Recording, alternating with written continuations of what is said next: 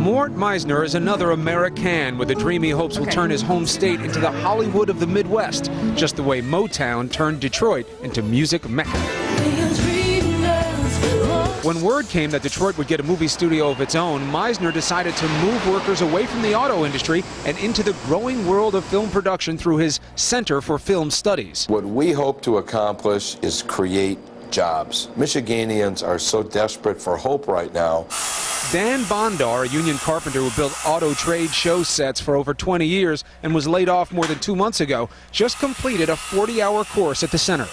We learned all the proper terms so that when Hollywood comes knocking, we'll know, we're talking on the same line. For the first time in a long time, everyone at the center is excited about the future. Once Hollywood gets here, they're going to be surprised of the quality of work we do.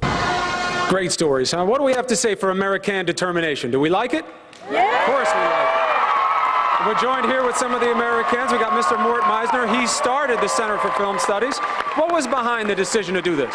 You know, what we're trying to do is leave a legacy of jobs. Michigan is so desperate for hope, and if we can provide some hope and leave the legacy of jobs, we'll have done our work. And you're doing it already. Mr. Bondar, you're learning new skills as a carpenter, switching over. What does it mean for you? Oh, it means a great opportunity for us, and there's just so little work here. This is a great opportunity for a new career.